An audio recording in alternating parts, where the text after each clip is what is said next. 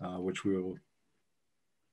will continue throughout the process and engagement to get this project up and running.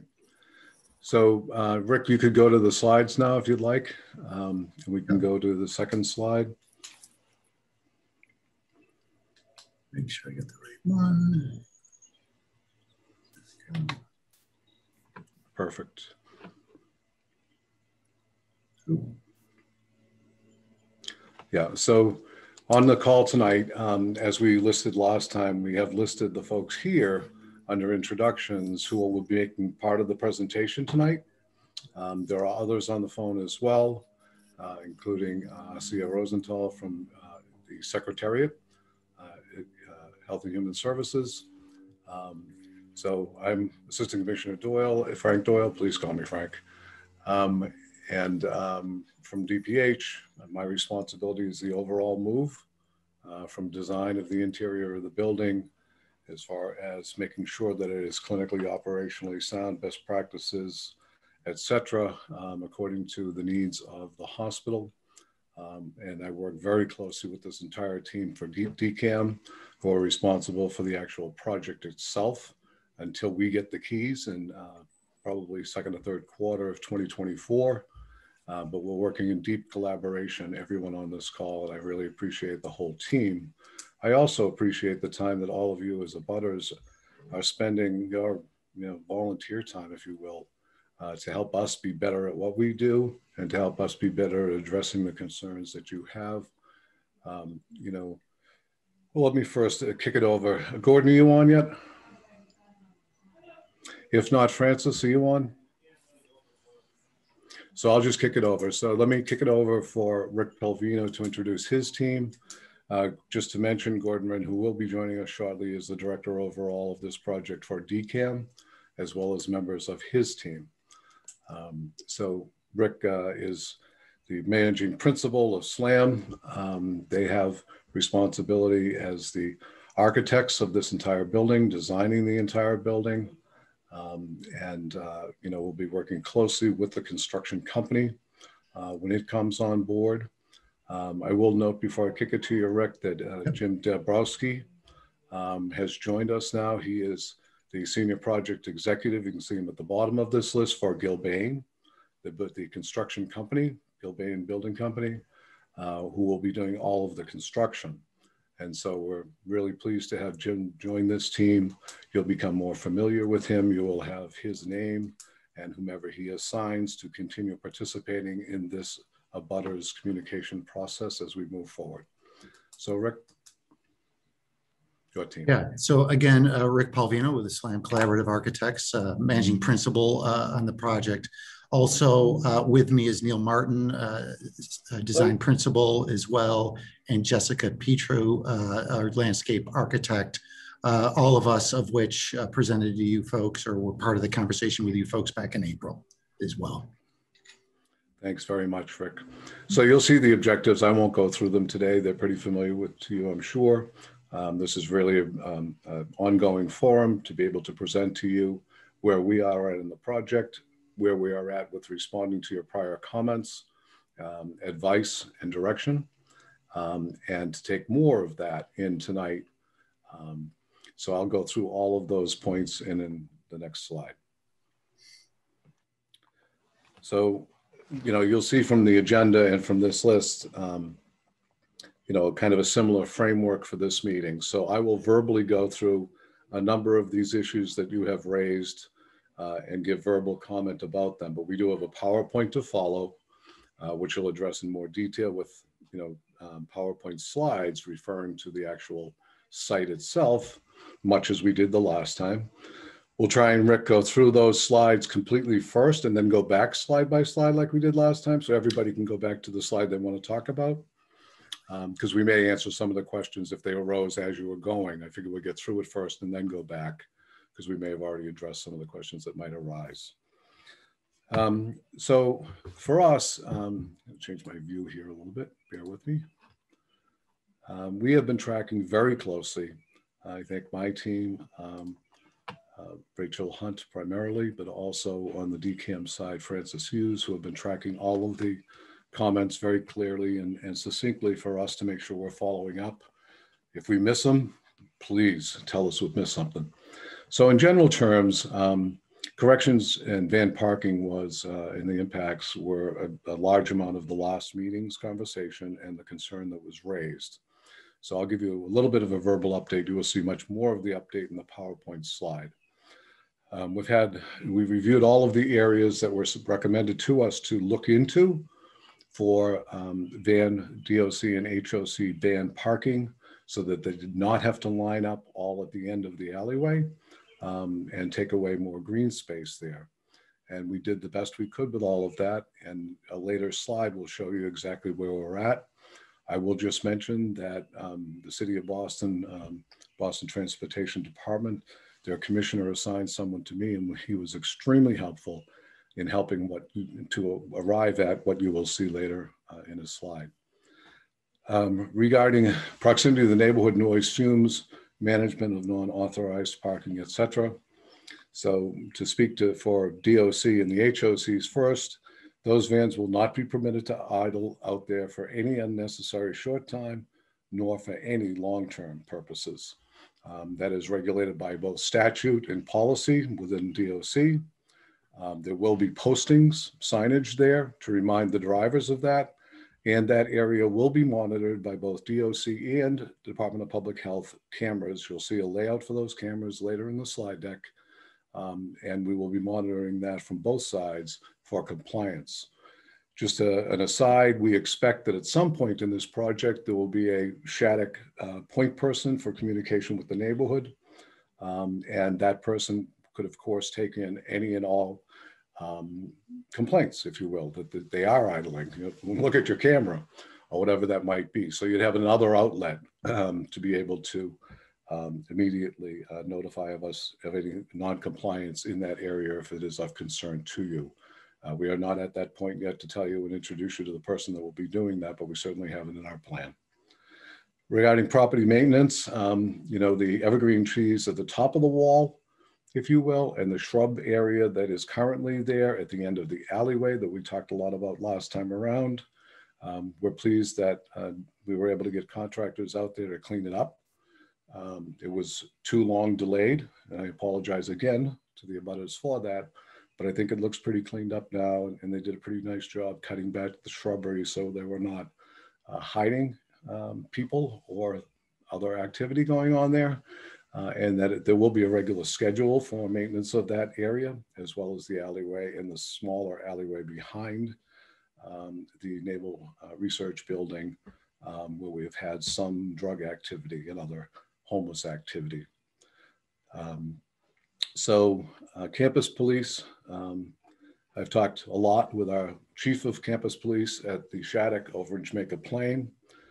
They do have a regular schedule of patrol for the entire site. Their site is much bigger in Jamaica Plain.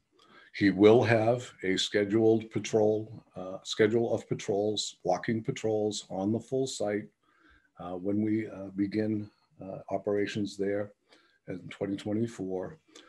The actual design of what cops, how many officers will patrol at what times and all of that, of course, will be developed as we get closer to the date of move-in. But you can be assured that that will be a regular activity of our campus police. Campus police will also be monitoring, as I mentioned, all of the security cameras around the building, which we will see a little bit later. Department of Corrections will also be monitoring those cameras, that their vans travel the route that they travel. Not all of the cameras in the entire building, there's no need for them to, but certainly all of the areas of concern to DOC and folks that are concerned about the DOC vans. So you'll have double eyes, if you will, on those areas. We talked a little bit last time about unauthorized parking. We will incorporate responsibility for that into our campus police designed protocols, if you will. And they will be responsible for dealing with unauthorized parking. I don't have any more on that yet, but it will be part of our planning moving forward as we start to operationalize the design that we are now trying to complete. Camera monitoring, privacy and security. As I mentioned before, we will have a slide on that shortly with SLAM, so we'll go through that a little bit more carefully then. DOC other protocols. We were asked about a number of things in the last call.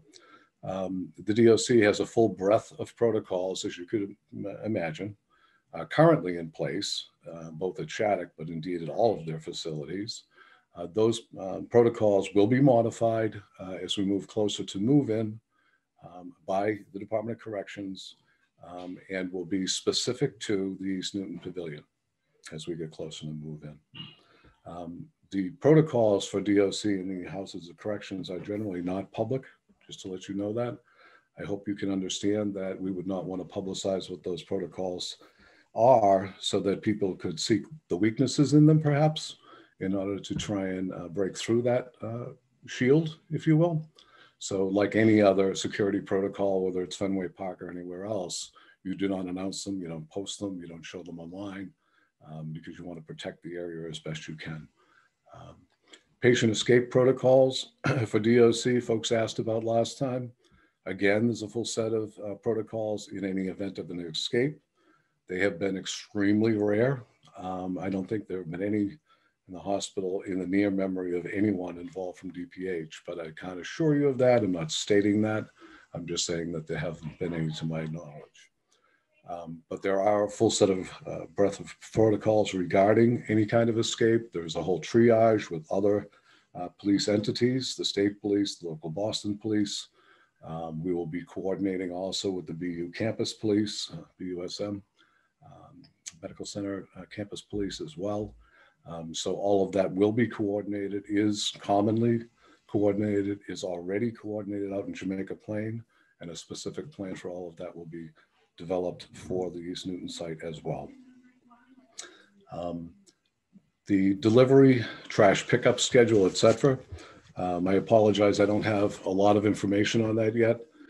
We are investigating it all, and the folks over at Shattuck and Jamaica Plain are keeping a copy of the trucks as they come in and what size they are and when they're coming in and out, because we don't really control that. You know, you order a delivery and it's not always a specific time. So we don't have that kind of record readily available. We're building it now.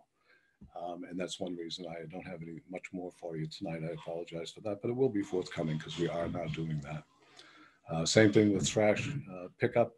That will be included in this report that we will give you in probably the next meeting, I hope, as far as when that is now anyway, along with the delivery schedules, so that we can at least project forward when those will probably happen. But of course, all of those will be under a new contract when we do move into East Newton. So the specifics, again, will not be available until closer to move-in day, but we can certainly tell you what we're doing now. And that's what we're investigating, to just give you an example of what to be expected over at the East Newton campus. We were asked about the audible backup signals in the van transports.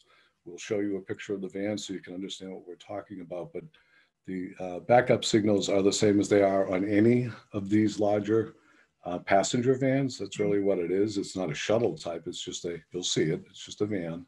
And they do have a backup signal, audible backup signal, as well as obviously flashers. The loading dock, we were asked about the size of the trucks. That is part of what we're investigating and we'll be reporting on to later when we have those numbers back as to what the size of those trucks are and when they arrive. Currently and projected to be in East Newton. You asked us about rooftop noise and the sources of different types of noise the last time. That is in the slide deck that Sam will be presenting momentarily. You asked us about vibrations the last time. I know there's a lot of investigation going on that about how to best monitor it. I don't think we'll have much to say more about that tonight because we're not concluded on that yet. But I just wanted to acknowledge that we are tracking it for this conversation. And then finally, the last time we had, spoken a lot about the start of, not a lot, we spoke some about the start of construction and schedule, that kind of thing. I'm thrilled to have the Gilbane project manager, if you will. I forget, I'm not going back to the slide with your title on it, Jim. So I forgive me so much. But he is on the call tonight. He's joining our team as far as regularly joining us on this call.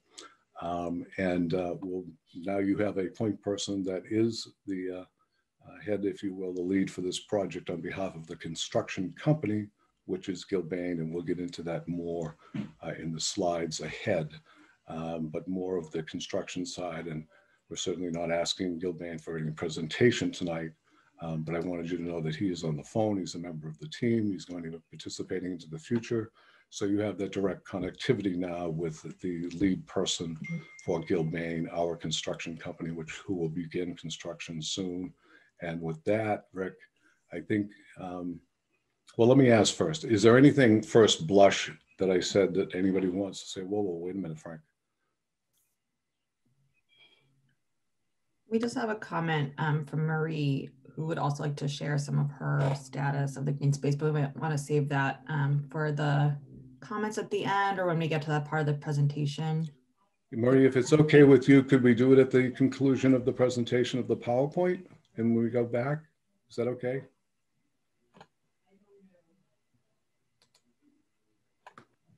Thanks for monitoring that for me, Asya. Yeah, we'll definitely make time for that later in the meeting. Thank you, David. So with that, let me kick it back to Rick, and he can begin the formal PowerPoint presentation, if you will, slide by slide for the area and the site. Great. Thank you, Frank. And like Frank mentioned, we do have some supporting graphics to support what Frank just identified for each of these bullets, or for most, if not all of these bullets. But I think this will help you understand what we're talking about. So the first bullet, as we talked about, is the correction van parking and the impacts and everything Frank reiterated. This is an existing condition. Again, how you read this is the existing building in East Newton Pavilion. Here are your homes, the condo homes right here in the Naval Blood Bank, the existing loading dock, and the area that was in question in a lot of part of our conversation last time we chatted was the van parking that was slotted to go here at that time. So this is the existing condition, and this is the extent, kind of a graphic representation of what you're seeing there. So there are several options that were discussed. A lot were thrown out, great ideas by this group, and we took those options to heart. So a couple of those was the Naval Blood Bank, if I can find it, the Naval Blood Bank parking. There was a discussion, why don't we park there? We did look into that investigation. You can kind of see in the background, and if you've been in this area and look, is some equipment here, building focused equipment supporting this building. And a lot of the cars that are currently parked there are standard size vehicles. So getting a couple of these oversized vehicles in this area became really difficult. The clearances required for these vehicles and just the movement of these vehicles, it became a danger point for an ingress and egress as well. So we then, there was discussion of the parking structure over here onto the left. Why don't the vans just park in the existing structure? If you've been in that structure, parking structures are usually designed with really low floor-to-floor heights, if you will. You can almost hit your head on the structure as you're walking through one of these structures. So we did investigate this, and the vans just simply can't maneuver within a parking structure such as this. And on top of that, just even walking by or riding by, you would see how low the entrance is. That's probably the lowest point of the whole garage when you're inside the DLB garage. The vans could not even get into it because of that low height. Sorry. Yep, no, it's perfect. And then we also talked about what about this lot? Number one, this project doesn't own that lot.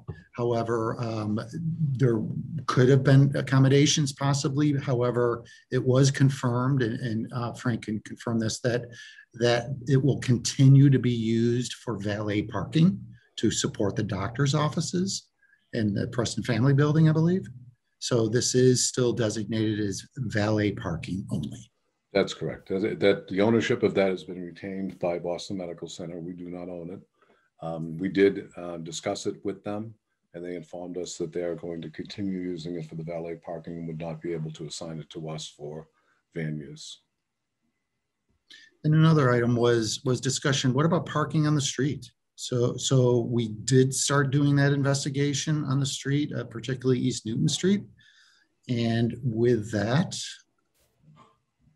what we have been able to determine, and Frank was great in working with the Department of Transportation and getting the ability to park 5 of the programmed vans on the street at East Newton Pavilion. So 5 of these vans. So Frank mentioned that we have a picture of the van, and this is the typical Department of Corrections van. It's typically unmarked. It's basically a stretch passenger vehicle is what it is. It's roughly, it is a little oversized. I have the dimensions, about 23 feet by 9 feet versus a standard vehicle of say 16 by 7 vehicles that you and I drive, smaller SUVs and sedans and coupes. So it is a little oversized. You can see how it's overhanging out of this standard parking space, but it's not excessive. So what we looked at is putting 5 of these vehicles on East Newton Pavilion and refreshing by still maintaining some green space, but to meet the program of the facility and on-site parking, we still need to require a few vans back here. But what we were able to do, we only need to accommodate about 1/3 of that existing. You can see in this very light dashed line, the existing green space that's there, but we are able to maintain approximately 2/3 of that existing green space.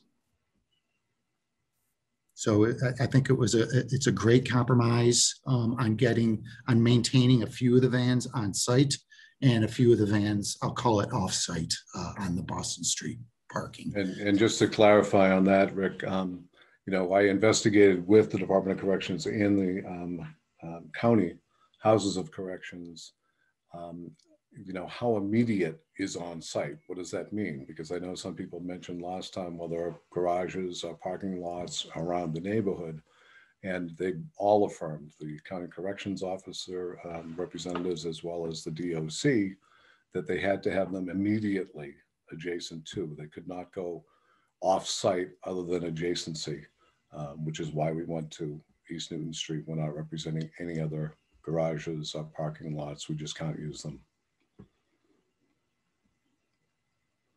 So that is our current direction and current process and solution at this point. I didn't know if we wanted to stop for questions per topic or go through the whole presentation. Well, why don't we get through the whole presentation and then go back to each slide and answer any questions that anybody wants to raise or address. Thanks. Perfect. And we don't have an exhaustive slideshow here to put folks to sleep, but it is support documentation from Frank's kickoff, and we'll get through this pretty quickly. So you don't think it would be easier to address each issue as it comes up? I'm just fearful that we won't get through all of it, and we may be answering some of the questions in a later slide already.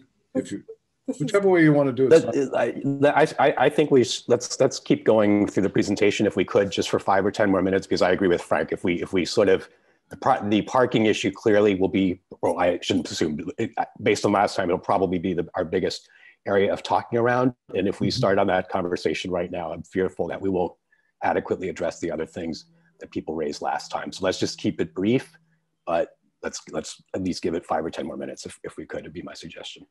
Thank you, David. Yeah, and that's all we need to get through these slides is 5 to 10. So property maintenance and some security so property maintenance, as Frank mentioned, the cleanup of the raised planter bed and also the green space out here. We did notice a breach, if you will. We understand some folks are able to climb up onto this retaining wall, and we found that breach at the west side of this retaining wall. So this is an image in this area right here, this red line. represents this wall line right here. So people like you and I can simply just walk up these stairs. It's a landing into the building, but it's only about five or 6 feet, and folks can breach this wall and get access to this. So moving forward, we recognize that, and we're going to be providing a non-climbable fence and a barrier of some sort so folks can't access this.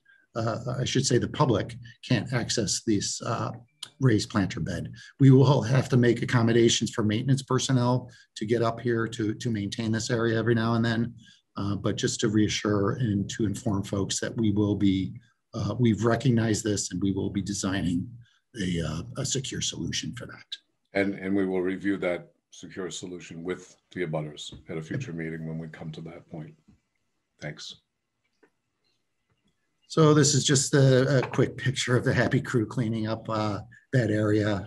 Again, the raised planter and the on-grade planters as well. So it was great to get that crew out there. You can see everything from chainsaws to rakes, and they really did a good job. Frank talked about enhanced security. So we've been working with our security consultant and us and best practice. So these black dots represent proposed camera locations, and the blue shaded area, for this area at least, is all the coverage that's being had by all these cameras. So some are pole mounted, say this one, and this will be on a pole, this will be on a pole. These will be on that high retaining wall. Pretty much typically the cameras and the technology of the cameras have advanced tremendously over the years as far as 4K technology, fisheye versus flood views. So we're zooming and for instance, getting down this avenue here and access to Brookline, because we know all sorts of mischief occur here. So that will be covered by a camera shooting down this alley in this direction. And everything in blue is being surveillanced, if you will, by campus police, or in some cases DOC. And we know that we've heard that security is an important detail for all of the abutters. We also recognize that privacy is as well.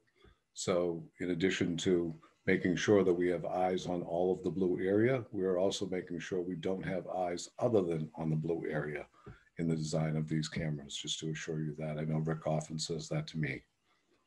Yep, so each camera has a throw or a cone of vision. The further you get from that cone of vision, the less resolution, if you will, that is gained. So when we design these cameras, we're going to be providing horse blinders, if you will, that only cover this alleyway. In other words, we wouldn't be creeping into your property or anybody else's property for that matter as well.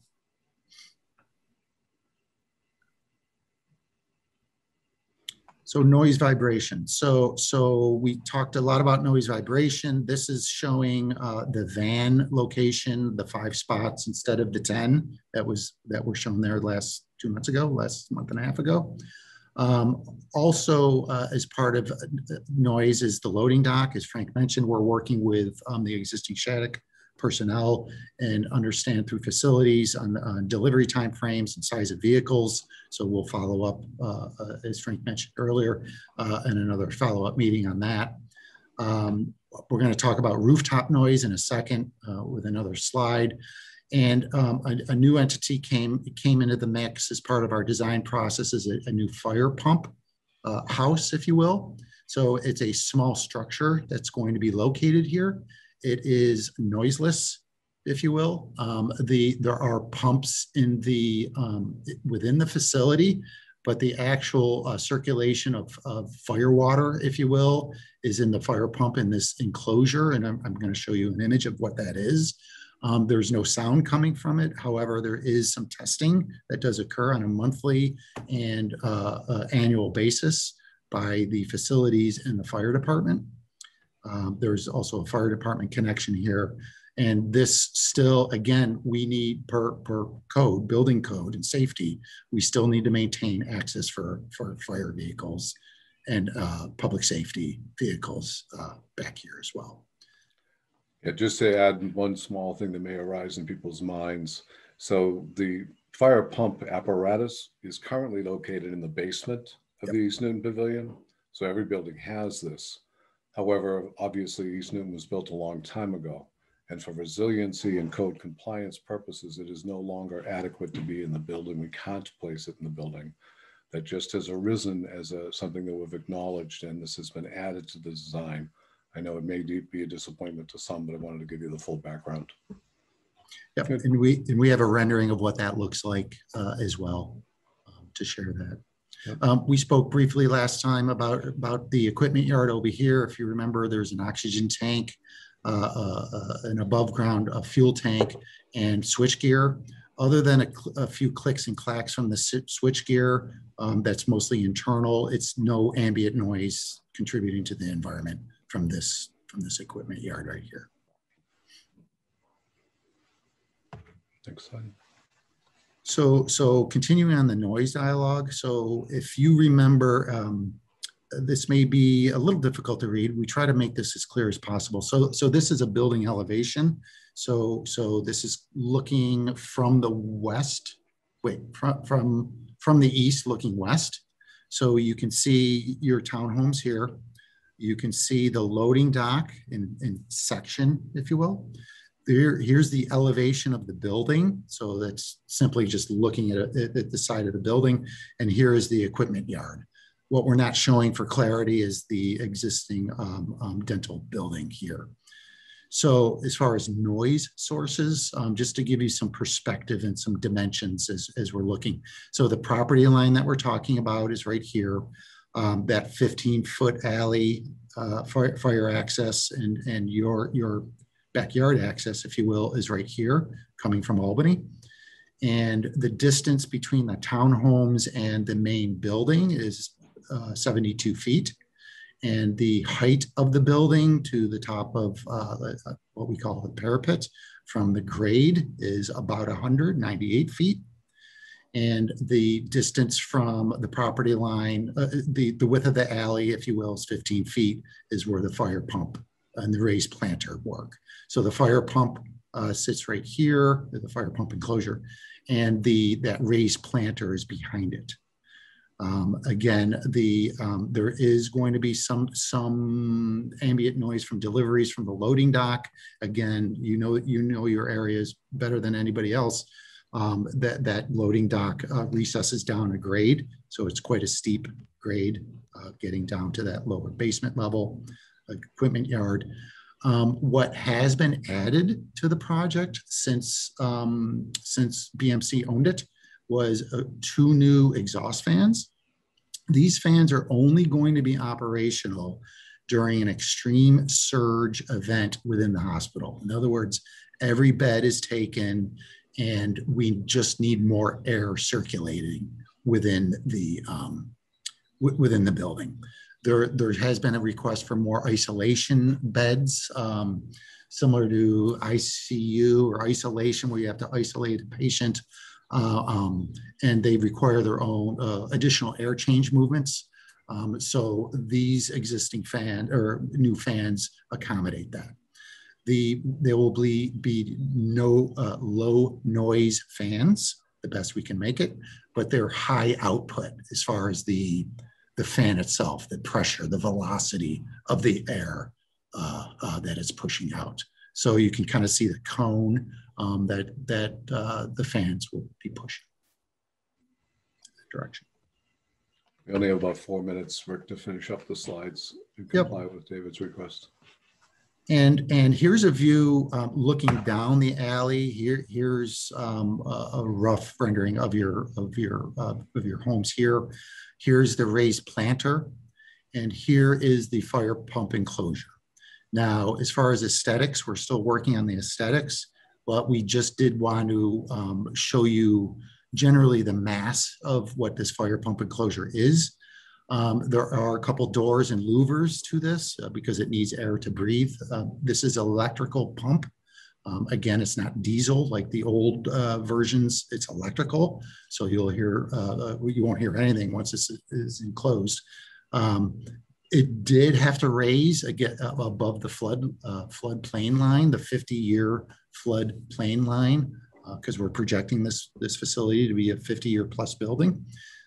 So it's on a plinth, if you will, 4 feet, and an additional 10 feet for the structure. Again, we're working on the aesthetics, so don't get too caught up on that. This is just a graphic representation of the mass of it and the general location. Again, it's not going to be climbable.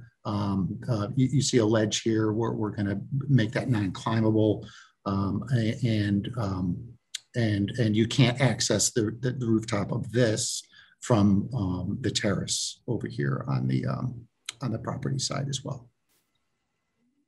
So just in the interest of time. And with the timeline, I can speak to this, or Jim, if you want to jump in. I can speak, Rick, thanks. Jim Dabrowski with Gilbane. We are very excited, as Frank was saying, to be part of the team and to be working on this facility and the adjacent properties to bring this beautiful updating of the facility. If you remember this slide, last time we showed it, it showed that the alley improvements would be happening in this fall of 2021. And what the team has been working on is to move this into the spring of 2022 so that it parallels with the work of the exterior envelope of the building to work to minimize the impact to the overall alley. So we're working those two areas, the utilities and the exterior facade, in parallel so that we work and minimize the impact there. And right now we're working with SLAM in the state to work out the details on this. And when we meet next time, we'll have further information on how we're going to go through this work. One of the things is that we will be mobilizing into the facility in August, as it shows here, but that will be getting our offices in the building and starting some of the interior demolition and some of the site improvements more on the plaza side, on the opposite side of the building. So. Thank you, Jim. I think that's the last slide, is it? Yes. It is, and then we just have the credits, if you will, just contact information and who's presenting as well. And all of this will be posted, and you'll have access to these through David. He's going to help us with that. We will also be posting it on our sites, which are noted down below there, mass.gov sites. And, you know, you can always call me, call Rachel, email, text us, whatever, and we'll always respond. So to best, I think maybe, David, if you could help us, rather than just going back through the slides in the order that they were just presented, maybe we could go back to the slides in the order that the abutters would like us to go back to. Mm-hmm. So if you could call on a abutter to begin that conversation, Rick will flip to that slide, and then we'll discuss the issue that gets raised. Let's start then with the question of the van parking and sort of people's reactions to that. And anybody who wants can just chime in. Great. Well, I'm this is Cinda Stoner. Can you hear me okay? Yes, thank you. Hi, Cinda. Hi. I'm just a little bit dismayed that you're going to put any vans behind close by our properties. And I do not understand from your design on this area. I don't know if you probably can't see my pointer. Next to the green space, you said you have 5 spots designated. I'm looking at the position of those 5 spots, and they seem to go beyond the wall of the loading dock, the side wall of the loading dock. And I, from experience, know that when BMC owned that property, they used all that area that you are, not the part that shows the green space that you propose to use as parking. They use all that area beyond that going toward Albany Street. The truckers who came in, the delivery people, in order to be able to swing around and get into that loading dock. So I don't know how that is ever going to be maneuvered and how you can propose parking there when it's not going to be, when it doesn't seem to be possibly to be even used as parking. So I'm just want to continue a little bit with this. I think it's still outrageous that you are proposing any parking, any of those vans behind our property, which means I think Frank had said there would be 15. You say you're going to you need to put a third back there. Well, that's 5 vans back behind close to our houses in the back. And I think it's just not acceptable. And I just get this feeling that we're just not being heard about how we do not want any of that green space be taken for parking. And you, Frank, you had stated in the past that you would be having these van trips between the hours of 7 to 4:30 in the afternoons, but that's not necessarily the case. Because if there are emergency services that could require, there are going to be, I know, emergency services that are going to be required at any time for some of the DOC clients throughout a 24-hour period, and it can be any day of the week. We're going to constantly be interrupted by the beeps of the vans backing up and the noise and the fumes from the vans as the vans idle in cold and hot weather.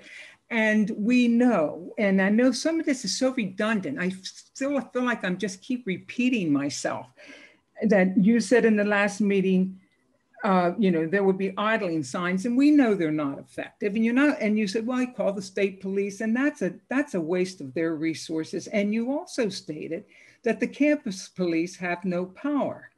And so what's going to happen is, as far as I can determine, is you're going to create a situation where there's going to be, if there are vans parked beyond it, and those beeps that you talk about, I know deliveries that are made across the street, diagonally across from me on East Brookline Street. When those beeps go off, it is maddening. I can hear it from the front of my house to the back of my house.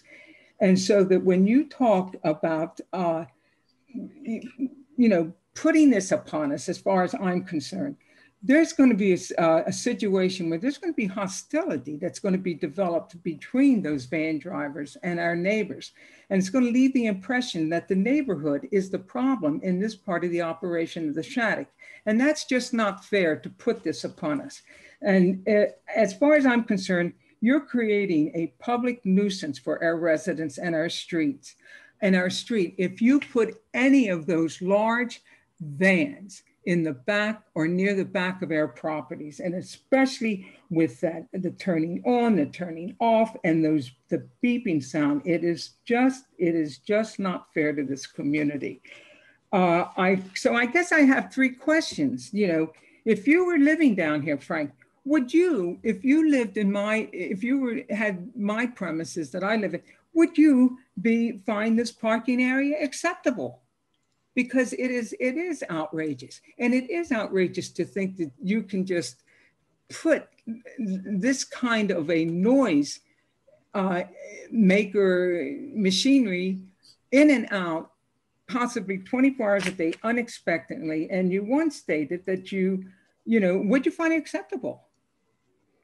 So if I could, Cindy, because you raised a lot of issues. No, I'm directly answer what you're asking you this question, okay? I'm asking you this question. Would you find this acceptable? Yes or no? Yes.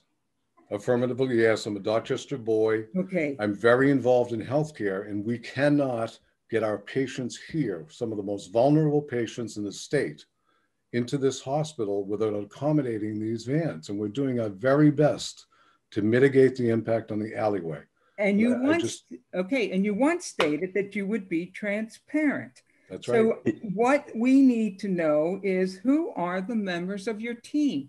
Because I want to know the members. Other people would like to know who the members are. I would like to, and I know other people would like to know, who are the decision makers concerning this proposed parking area. We need to know, Frank. So the team is listed on this slide deck that I showed earlier.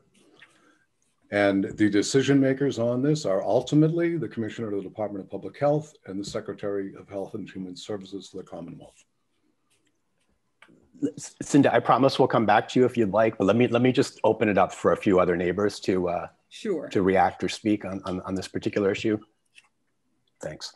Just if I could just address a couple of other little ones. So when Cinda was speaking about my comments before about the vans coming in and out of the hospital between 7 a.m. and 4:30 p.m., and she said, well, there's emergency cases at night and overnight and on weekends. Those people come by ambulance, not by van. And they enter on the plaza level in the emergency bay. They do not go through the sally port. They do not go down the alley, and they do not park in the van's locations, just to answer that one. Okay, Marie, I see you have your hand raised. So if you want, I promise you we'll address your concern around the landscaping, but if you want to speak on the parking, go ahead. Hi, can you hear me now? Yes. Yes. You can hear me? Yes. Okay. So in this one block area of Albany Street between East Brookline Street and East Newton, there are 4 receiving and delivery loading slips slips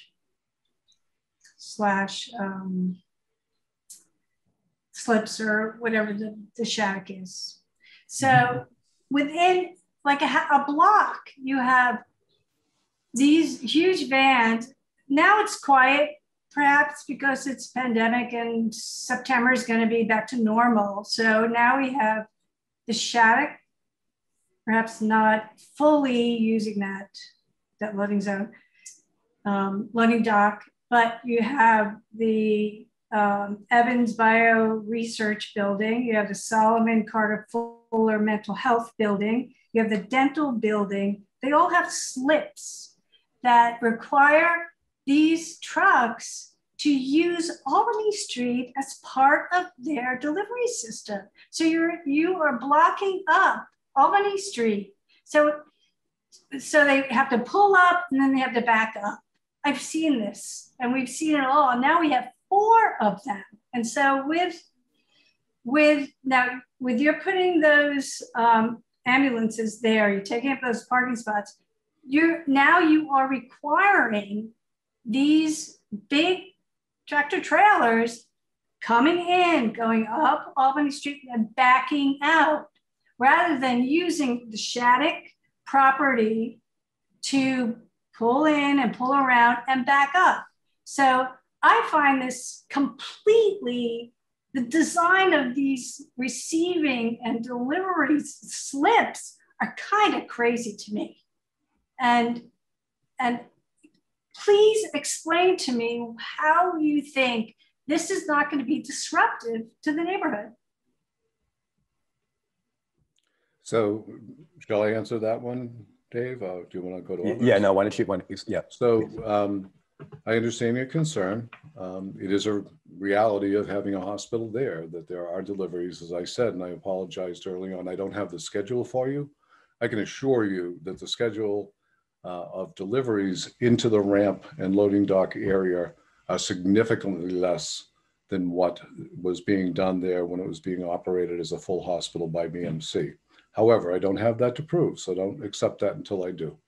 Secondly, I would call on Rick, because I know that Rick and his team are doing radius studies of that area so that we know that we can accommodate trailer trucks rather, to be able to back up into that area, even if we use those 5 spaces. And again, it's 5 as opposed to the original 15 on the site. Go ahead, Rick.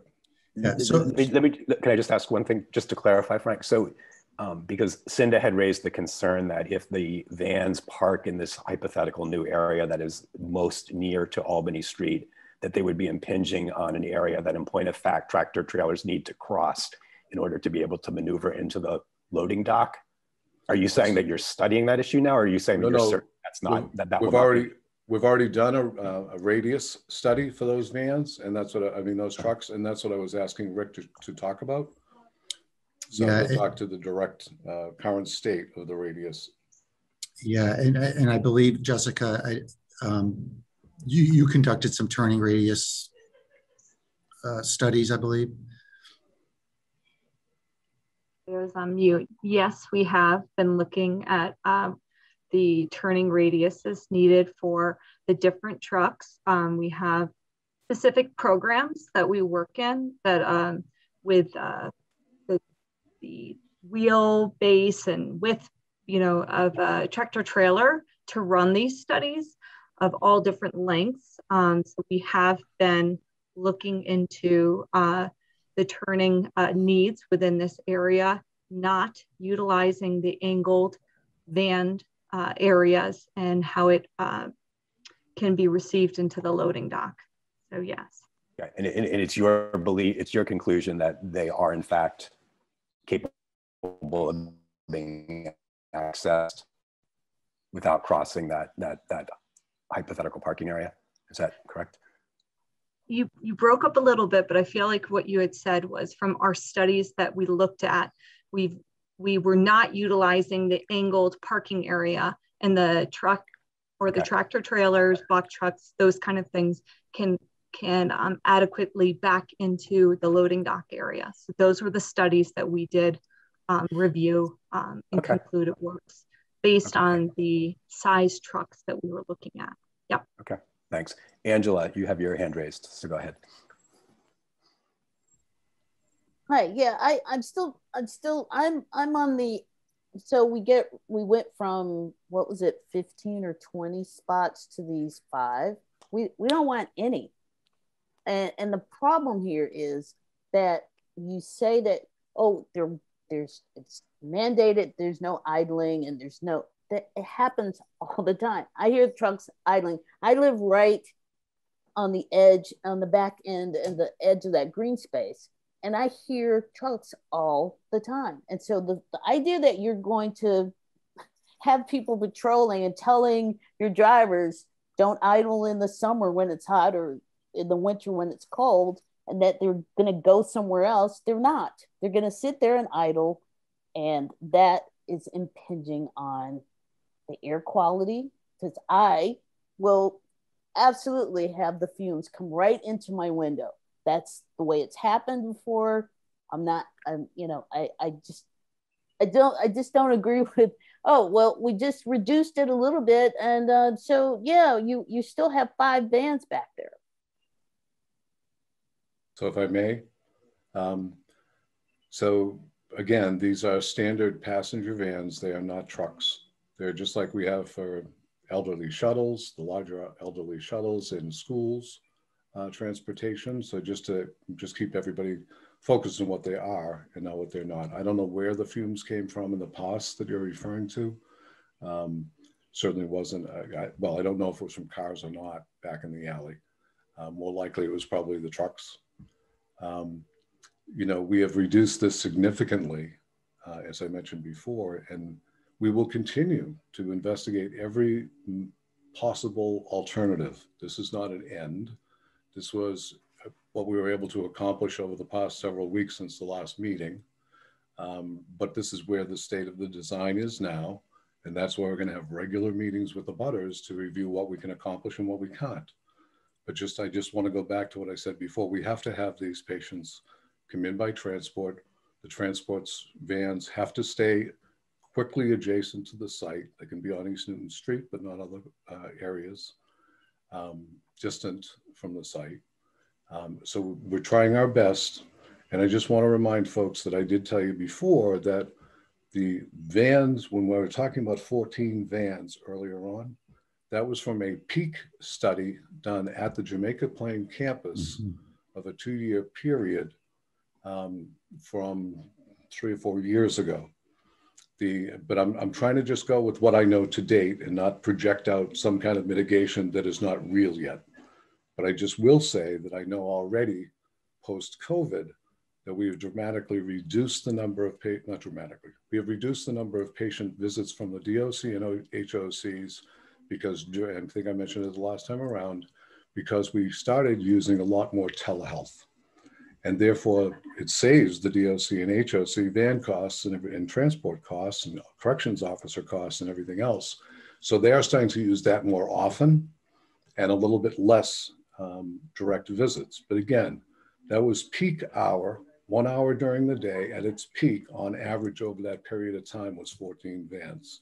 So even if all of that was still true and there was no reduction because of telehealth and all of that, it is a 1 hour peak during the day that was experienced during that 3-year period study.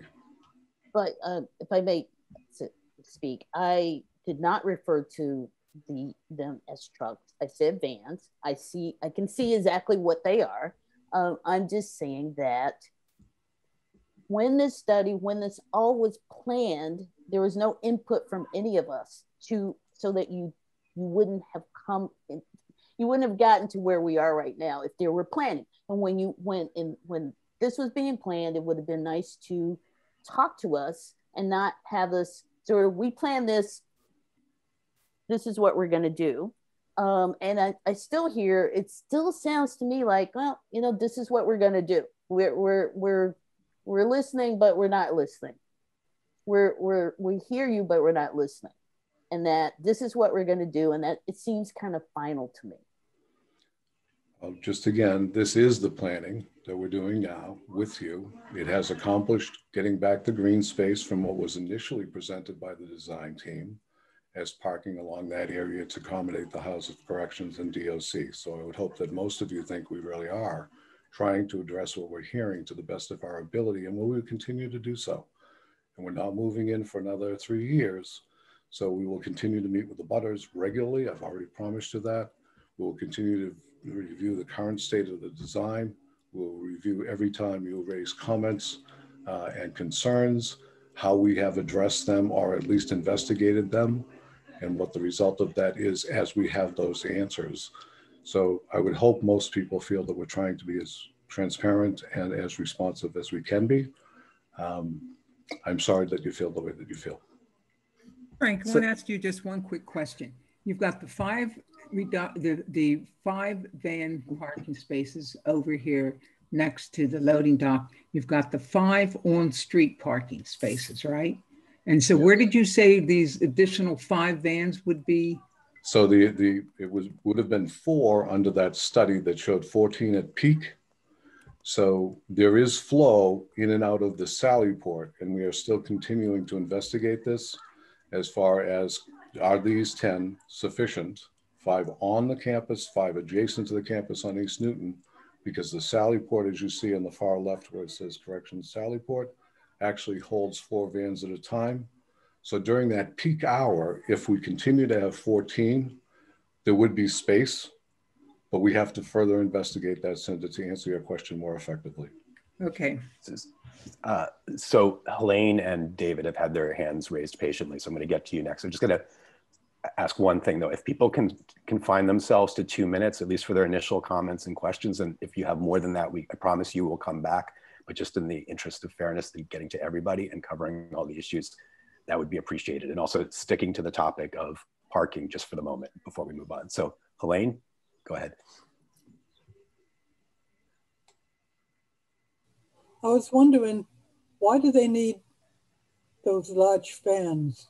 How many people, do they take 1 person at a time or 2? Or why can't they use smaller cars?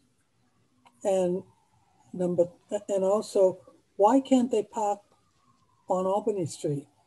There was a bicycle rack there or something. Why can't they move that bicycle rack down, and why can't they park on Albany Street? What are they talking about that they need to be easily accessible or something? Albany Street wouldn't take much to get back to the facility. Albany Street isn't very far. Why can't they park there? So I'll be very honest. I did not investigate with the Department of Transportation for the city any alternative on Albany Street. I'll take that back as well as potentially another alternative. As far as the size of the vans, they have a van fleet all over the Commonwealth, the Department of Corrections and the Houses of Correction. They use these as their standard vans everywhere. So they don't have a van fleet or vans just for us. And the vans, quite frankly, go to all of their facilities. So it's not just one facility could buy 1 van and then send their patients to us. These vans pick up, I think I heard earlier on, but don't hold me to it, please, that there were 3 or 4 on average, but there are also 2 corrections officers. There has to be space between the prisoners while they're in the van. And that's why they use this size van in general as their typical van size. Right, but the state is flush with cash. They can buy new vans for this particular facility. They don't have to use these huge vans, which, I don't know, seems to be, would create more of a problem. They can buy new vans just for the facility, just a regular car. I don't know. Oh, that's it. Thanks for looking into this parking on Albany Street. I will. David? Thanks, David. I did want to say, first off, you know, thank you to Frank and to Jessica and Rick for at least taking our issues into consideration and brainstorming. You guys could have totally written this completely off, and it does give me hope that we will find even more common ground going forward with that, given the fact that you're working with us. So I did want to say thank you. I know you guys are not blowing our requests off, which I do appreciate. With regards to the parking, you know, I do appreciate that some of the green space is being preserved. And my question is, it still seems, and I recall from the first presentation, there was a lot of focus in on the improvements being done to the front of the building, to the green space being added there. I look at this picture and I see at least 10 cars, obviously probably smaller than the vans that are being described here, parked in front of the Shattuck building at the sort of half circle entryway. And what I wonder is can there be some consideration of using this space along with the 5 on-street parking spaces to find areas for these vans to idle or to rest while they're waiting for the patients? I do totally get that you guys are trying to make a lovely entryway for this facility and to improve it and make it less urban. But at the same token, I feel like you're missing the point that we're trying to make. You're taking and adding green space into an industrial urban area where the residents of this neighborhood are not going to be really taking advantage of that and residing. And you're removing it from what is the sort of very minimal buffer between this industrial area, this urban area, and our residents. And so if there's a way to reimagine and rethink that front space, and I'm sure there's ways to incorporate greenery there without making it completely concrete as it is today, and providing an option for parking, I think that's something that should be explored. And I would tell you, everyone in the neighborhood and on this call will appreciate this. And the people who are utilizing this facility, their appreciation of your facility is what's going on inside the building. It's not what's going on outside the building. And I think if we keep that as the focus, and you put your efforts towards giving all the great resources that you're going to be putting on for these clients inside this building, while preserving what we need in the back in terms of that buffer, I think that will serve the purpose of helping the patients that you guys want to achieve, and keeping the neighbors appeased and keeping that green space that we clearly value as one of the sole buffers between the noise that comes from that loading dock and the noise that would be coming from those additional parking spaces. And then just finally, and I'll stop talking, you know, obviously the loading dock is for large trucks dropping off material, for picking up trash and things. I wonder too, there's spaces there that I see between the equipment yard and the other edge of the loading dock, if that has been explored at all as another area for the vehicles to possibly park. It does 2 things. It moves those vehicles further away from the homes on East Brookline Street, preserves that green space and that buffer that could reduce any noise that's coming. Obviously, it's not going to make it completely quiet, but it is also an alternative option. I know it's not much of an area, And with this equipment yard, it's probably going to be encroaching on that, but I just wonder if that's an option as well. Let me respond. David, thanks first of all for your comment. We really are trying really hard. The plaza, to address what you raised, the plaza area, on the left side of the plaza area, as we're looking at it, where you see the 3 cars, that's a pickup and drop off area. So that's not permanent spaces. It's for people that need to bring cars in and out to drop off patients, drop off visitors, whatever, since there is no other parking there. And then the ones you see on the right-hand side are mostly accommodating state vehicles, like the campus police cruisers, like the DOC present cruiser that they have. They have 2 units. So those are really restricted just to those uses. They are not offered for parking. And because the transports have to go through the Sally Port for security purposes, when you look at the other end over there where the corrections Sally Port is shown and the stacking of those vans, they go into a really tight security zone for unloading and to put patients back in when they're finished with their appointments. So there wouldn't be a possibility of, parking there and taking them over there. And there's no real space there for any long-term parking, while they would be, in other words, in exchange for parking on the street or parking in the back where we already have those 5 located at the moment. So thank you for that suggestion. We did look at it pretty carefully to see if there was any way we could offload in there. And with the other needs of the hospital, we just can't, and the DOC and HOC, we just can't.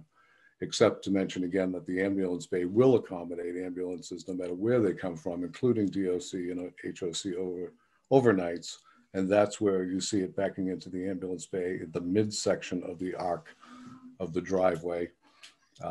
And the radiuses, the parking radiuses are really tight on that. Jessica would confirm, but I don't want to get into her studies on it, but it's very tight to park anything there and still have egress and access to that plaza area.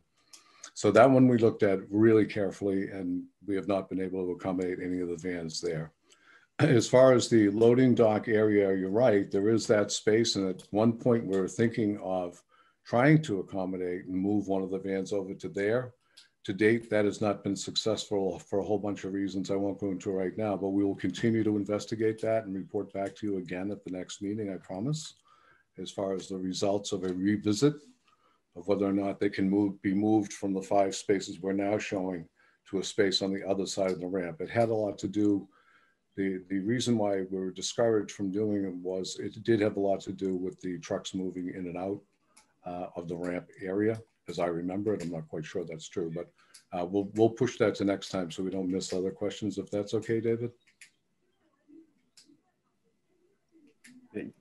Thanks. So Frank, just to understand that, and then Josh, I'm calling you next. You're saying that there is, at least hypothetically, a possibility of moving some of the vans to the opposite side of the loading dock, closer to the equipment yard, is that? There was only one space that we were able to put okay. in there when we first looked at it, but because of the radius study, et cetera, we were advised that that was not a solution that was going to be usable. So that's why we had not showing it. Doesn't mean that all of these things aren't still being debated and discussed among the design team to try and come to the right resolution that can hopefully accommodate the neighbors as best as possible. It really is our goal. Okay, Josh. Hi there. So this going back to the green space in the front of the building and parking and all that, did you actually look at moving the green space in the front of the building to where the additional parking spaces are in the back of the building, and then using the front as parking rather than green space? So we did not, for several reasons. One is that the substructure underneath that plaza is only able to bear a certain amount of weight. So there's only so many cars you can put on there anyway, number one. Number two, our commissioner directed me, and the secretariat concurred at the same time, that we wanted to make this area as pleasant as we could. And I mean, we could have pulled out all the greenery, but we still wouldn't have been able to put in any substantial parking there. It would have been another 1 or 2. It would not be vans again, because the vans have to go through the Sally Port. So, I keep coming back to that, but anyway, so yes, we did look at it. It's also a sloped area, but it could not accommodate the weight of additional vehicles on there, just to give you a direct answer.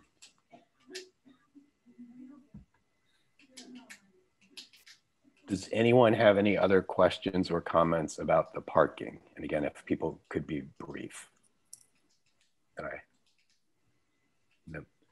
Can I just follow up real quickly, David, Sure. just about that, the accommodating of the weight and, you know, clearly those cars in the front that you said, Frank, are for the DOC officers and administrative folks. I wonder, you know, those clearly look like pedestrian, like, you know, regular cars, not these large vans. I wonder if maybe thinking about using the parking structure for those individuals may be an alternative, and that would free up space there. And then also contracting down that green space, obviously trying not to get rid of it. You want a sort of nice entryway, you know, you want a little curb appeal for your facility. That might be an option to eliminate the weight of all those parked cars and allow for 5 more vehicles to park up front, and give another option. Just trying to throw out ideas to, again, hold on to what we can back in the alleyway there. I appreciate that very much, and thanks for offering more insight and suggestions, and we will take that back within the team, revisit what we visited earlier, but with a new objective of trying to respond and reevaluate. Thanks. So Frank, can we, just before we move on to the next topic, can we ask you to do 2 things? One, to summarize, if not now, then in an email after this meeting, you know, the next day or 2 or 3, what are the other live options for van parking other than this configuration that you're currently showing? And recognizing that some may or may not turn out to actually be options, at least from your standpoint, but what's still on the table? And in that context, I'd just like to ask 2 things be looked at specifically. One is Helene had observed accurately that there is a lot of parking potentially available on Albany Street. Now, whether the area in front of the Needle is actually available, or whether perhaps there are security concerns for that facility because of its nature that would preclude parking there, I don't know. But certainly the question is, what, if anything, is available on Albany Street? And then my question would be that it's, you know, it's terrific that you've secured 5 spots on East Newton Street, but East Newton Street has quite a bit more parking than just that. And obviously there are other competing demands there too, but whether it might be possible to secure additional spaces on East Newton Street. I can certainly and will do that. Okay. Let's move on to the question of the current state of the green space, including Marie's desire to share some pictures of how it looks now. And let's make that our next topic, but also I'd ask if anybody has anything else they want to address beyond that, if you would drop it into the chat, just to alert us, so that as we, you know, as we get closer to 7:30 and time starts to get short, we can be sure to address that. We'll still let you ask the question or make the comment in person, but if you could just put it into the chat for purposes of managing the meeting, that would be appreciated. So Marie, do you want to kick it off on the current state of the green space? Yes, I'll try to share this. Let's see, share screen. It says you can't share, oh there, okay, there we go. So this is the current state of the back of that green space. And I know that Frank has been saying, can you hear anyone me? see that? Yeah, we're not being able to can't see see the video yet. Yeah. We can't see your pictures. Okay. Share screen again. Let's share screen, start video. There we go. That's it. Okay. So this is the current state. It's only 2 pictures. I take pictures every week, and Frank continues to say that this is being taken care of. And they did take a machete or a chainsaw to it a month ago, and you know, and where we saw pictures before, and they didn't clean it up. They just cut those brushes, those shrubs, and they left all the dead stuff on the shrubs, and now they're brown and they're ugly. So I have been writing to Frank since September 2019.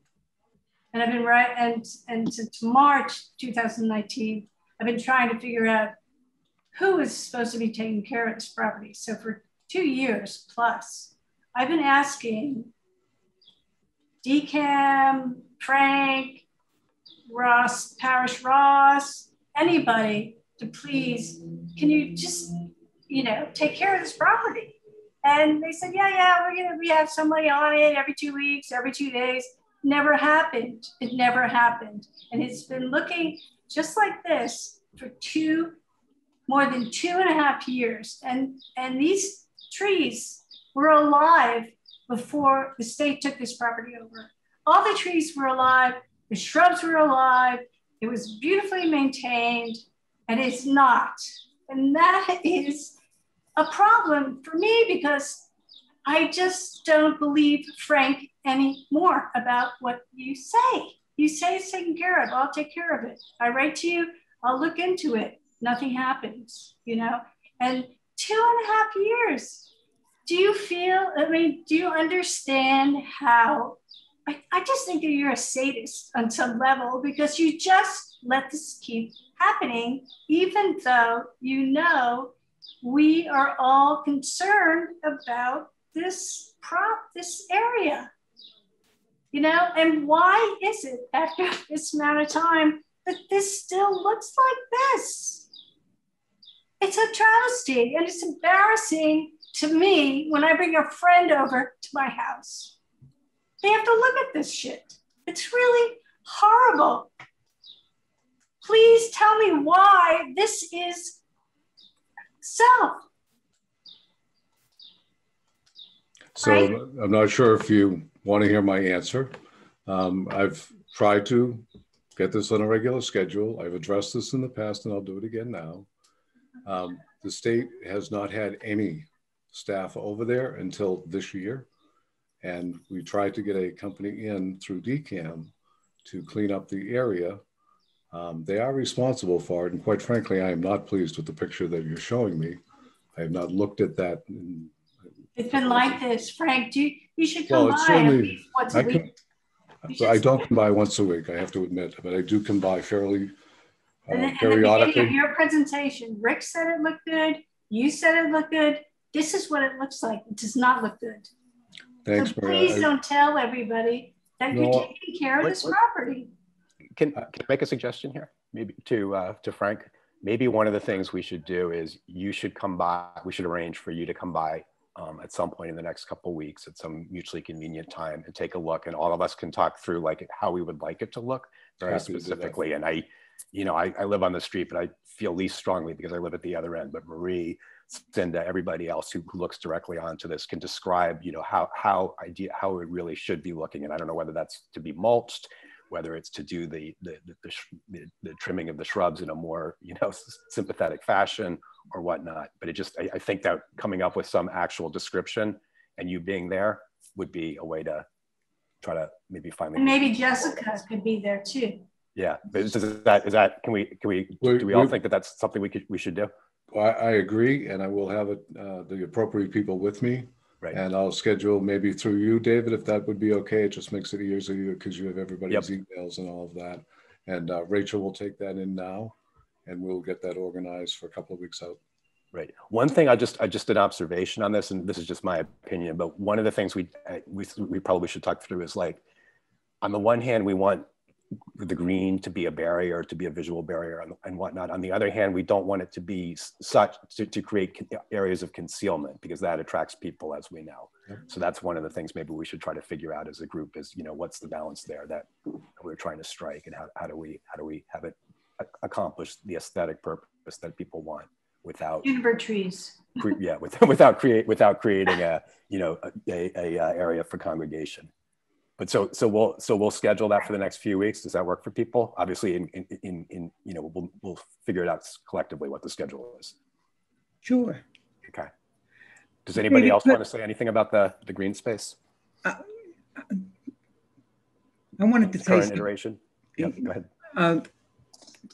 I just wanted to ask one question, which I think is very important. We've had no security behind that building and along the side of the 109 lot.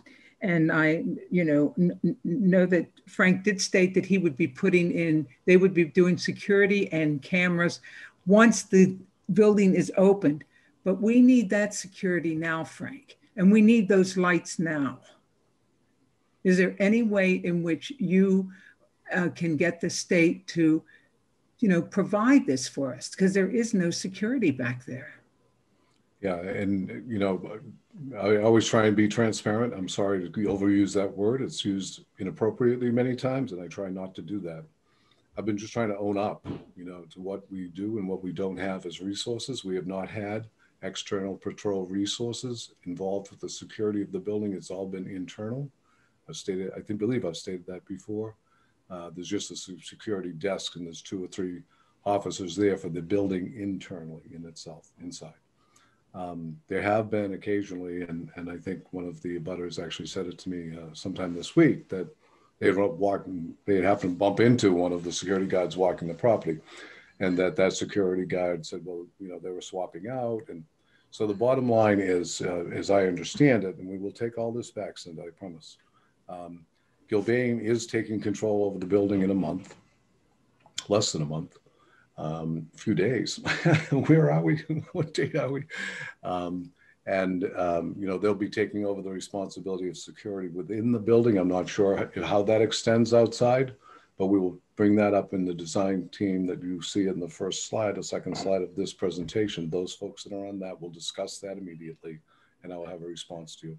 Okay, thank you. Yeah, and so Frank and Cindy, so Frank, I was the person who brought it up. So I just, for the edification of the group, I was unaware, but happened to learn a few weeks ago by running into one of the members of the private security team that the state has hired, that there are people on site there. And I gathered from you, Frank, that their primary responsibility is the physical security of the interior of the building.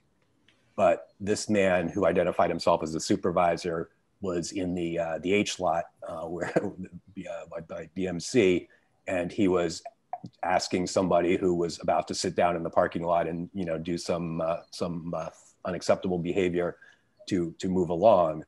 And so at least he was taking it upon himself to, and he told me they were sort of taking it upon themselves to dissuade people from being up in the loading dock and that sort of a place. So if that private security team, and I understand it's changing now that it's going to Gilbane, but if that is able to continue and they take an interest in what goes on outside, that would be a big positive.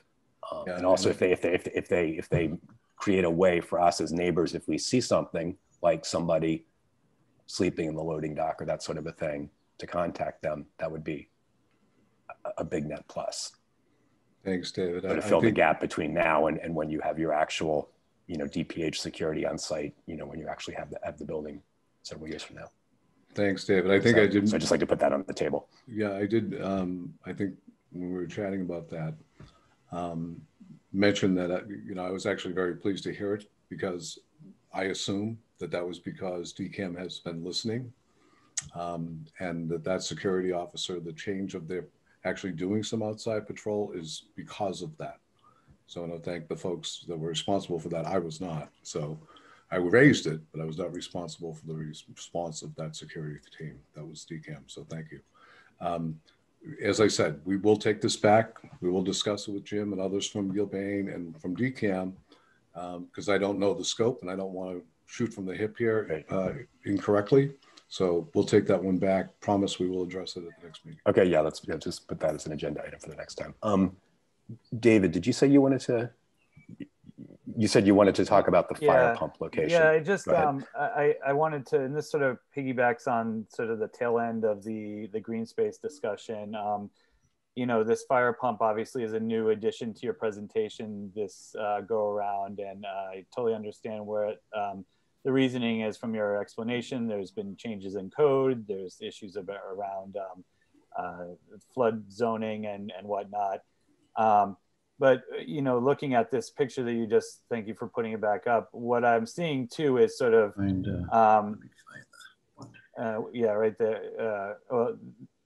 What I'm seeing from that there is again, there was the giving of some green space back, and with the removal of several of the parking spaces. And then again, removal. So it's almost, in my mind, sort of smoke and mirrors of, we're gonna put this green space over here, look over here, but don't look over here where we're taking it also away, and putting this, what I know is just an initial rendering and is not the final product, but it looks like a shipping container being placed in the back of our yards, across from our yards, and so I wonder, again, out loud, if there are other alternative spaces, again, where we can maintain that green space and not chip into that. And then, you know, thoughts that come to mind is there's that terrace there. If there were trees that were sort of maintained in that green space, this fire pump could hopefully be housed up there and be above the water zone, the flood zone. I know from prior years, there was a bicycle cage in the front area of the East Newton Pavilion, further in the front of that terrace that's not pictured in this image, that is closer probably to the dental school interface with the building, which to me, in my mind, seems like a very reasonable spot. I don't know enough, obviously, about the requirements by the fire people, the firemen, and so, but again, this in my mind, viewing this today, sort of seemed like you were meeting some of our requests, but then also sliding something in on the back end and hoping that no one says anything, and it just in my mind just seems like sort of moving pieces, you know, moving chairs on the deck of the Titanic, and it's not, you know, the ship is still not floating the way I would hope it would float. So I wonder if there's also opportunities in some of the spots that we deemed as unusable for parking, that this could be loaded in either in the equipment yard or sort of like I was saying in that other space where the bike area would be. So that's the other thing I was hoping to raise here tonight. Thanks, David, for your thoughtful suggestions. I want to assure you, and we need to build your trust of us more. And it's evident in what has been said by a number of people tonight. And that's the hope that this regular meeting will be, is a trust building exercise in addition to all that it is now. But I assure you that this fire pump was not, we didn't try and tuck it in while we give a little green space, and we thought some, you know, nefariously how we could tuck it into this diagram now and give you green space and hide it. No, that was not any part of any discussion anybody on this call has had. It has arisen of late over the past 2 weeks. We put it in there to be as transparent as possible in the current design state it's in, which is very preliminary, as Rick said. There were folks that said, well, why don't we hold it till we have a little bit better design of it so we can show it in a more complete phase. And we decided, no, let's be transparent right off the bat. This is our next meeting. We know we're going to have to put it in there now, and why. We have to show it so that the neighbors can see, number one, that we're being transparent, and number two, what impact it might have. But it's not the final impact because the final design isn't done. Again, we're in the planning phase. This is all settled and you guys have to accept it. We're never saying that. So this was not a trade-off or some kind of shenanigans about present a little more green space and hope you don't notice as a fire pump. This was a very straightforward decision to do it this way so that we could be transparent in the current state of design, which we will do in every meeting. So I hope we can gain your trust, not to think that we are playing those kind of games. We don't do that. Frank, I appreciate you saying that. Then my sort of follow-up would be if there was a way that we could work with you and Rick and the rest of the design team to try and find, you know, and Jessica as well, to try and find an alternative place where what looks to be, again, a very industrial addition to the building is placed in a more industrial portion of the property away from that green space. And I appreciate all of your efforts to try and examine that over the next few weeks before we meet again. We will certainly do that. Promise, David. And I know I can see Rick writing the whole time we were talking, so I know he's taking his notes as well, and so is Jessica. And we can talk about that if you want to join us on the walkthrough in the next week or so when we go out there. We can talk a little bit about that too. I can grab a copy of the plan with from Rick and carry it with me, and we can talk a little bit about it and, you know, see what there is to talk about, see what alternatives might exist or not exist, and what we might be able to do to mitigate the impact of that visually. Could I just ask one other quick question? Where are the exhaust fans located on the roof of that building? You've since it's displayed. Where are they positioned on that building? The two that I highlighted are about right here. Okay, thank you. Yep. Good. And just to be, again, just to, you know, make sure we're not seeming to be not transparent. There are other exhaust fans that have been up there forever. Yeah. These are the two exhaust fans for the enhanced capabilities for exhaust when it is, as Rick said, a very special situation where you have to evacuate more air than those other fans on the roof can accommodate. Okay. So just to be clear. Okay. So we're at 7:34. So my suggestion is that unless anyone has any really pressing other concern or comment, that we adjourn.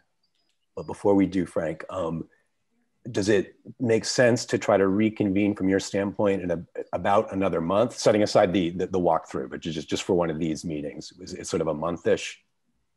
Yeah, the design team actually suggested that we set a schedule for August, and I said, well, let's get the abutters availability and make sure that's what works for them. So we can shoot you times in August. Okay, so let's maybe think, or I mean, it's the end of June now, so let's think maybe early August.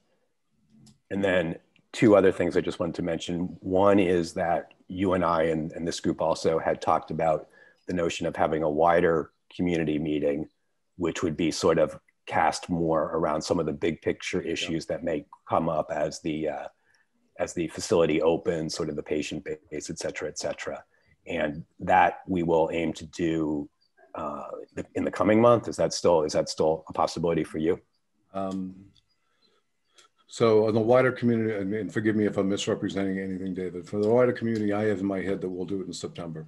And the reason why is because, you know, this is a, number one, as you can tell from what's advanced even over the last few weeks, this is a, you know, an evolving process. It'll give the time, if we wait till September, for Gilbane to take control of the building, to have all of the schedule worked out as to what work is going to be done. Because as Jim referred to earlier, we've already moved the schedule out. So the immediate impact I was worried about getting before the community before it happened, I thought was then going to be July 1, and it is not now. It's moved off till April of next year. So with that added time, I thought we could advance the design more and then give a better community-wide presentation than we could right now. But if you want us to do something different, yeah, I don't personally have a problem with that, but let's just keep that. Let's just maybe pick that conversation up on exactly when that timing should be. I mean, it mostly would, as I would envision it, probably most of what people would be asking about would be things that wouldn't be happening until 2024 anyway, because they would relate to the hospital actually being open as opposed to the planning stuff that we're talking about now. But anyways, just to put a pin on that, and then finally, so what I'll do in terms of scheduling the walkthrough. Tentatively, we'll think about it as happening in the next 2 weeks. I will email everybody on the same contact list that I used to notice people for this meeting. And people can sort of compare notes on what's best for them. And then we'll mesh that with your schedule and we'll go from there. That'd be great. Rachel Hunt has been so helpful in this to match up schedules and make them work. And she'll be doing that as well with you, David, if that's okay. Okay. Well, great. Well, thank you, Frank, and everybody from the team on your side. And thank you to all the neighbors for joining. And we'll see some of you in a week or two. And otherwise, we'll reconvene sometime in kind of early August, tentatively. Thank you, everyone. Thanks. Great. Thanks so much. Bye, guys. Thanks, everyone.